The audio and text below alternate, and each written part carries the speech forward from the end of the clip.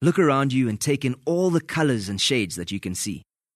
We often take this for granted, but we have much better color vision than most other mammals. Baboons share this ability with us, and for them it plays a crucial role in feeding and mating. Color vision allows them to distinguish between ripe and unripe fruit, but color is also used as a means of communication in baboon society. Yes, I'm talking about the big, red backsides. When female baboons start to come into heat, they produce hormones which cause their rump to become pink and inflamed.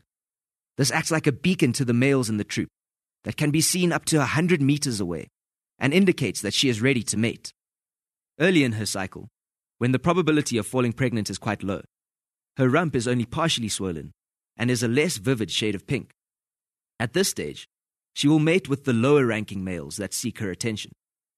As she gets towards the peak of her cycle, her rump becomes massively swollen and turns bright pink. This is the period when she has the highest chance of falling pregnant, and this is when one of the dominant males will partner up with her and guard her from subordinates who want to try their luck. It is suggested that females have developed these promiscuous mating habits so that multiple males could be the father of her offspring, which means more protection for her and her family, and less chance that her infant is killed by another male.